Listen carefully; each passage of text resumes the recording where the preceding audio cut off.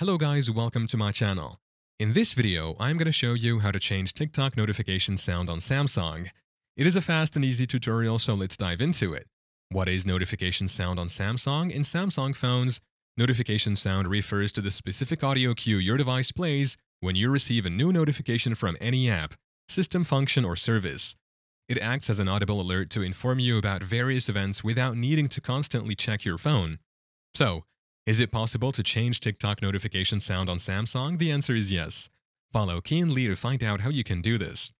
To change TikTok notification sound on Samsung, you need to be on the Settings app. So in your home screen, look for the Settings app and then tap to open it. Here, scroll down until you see the option Apps.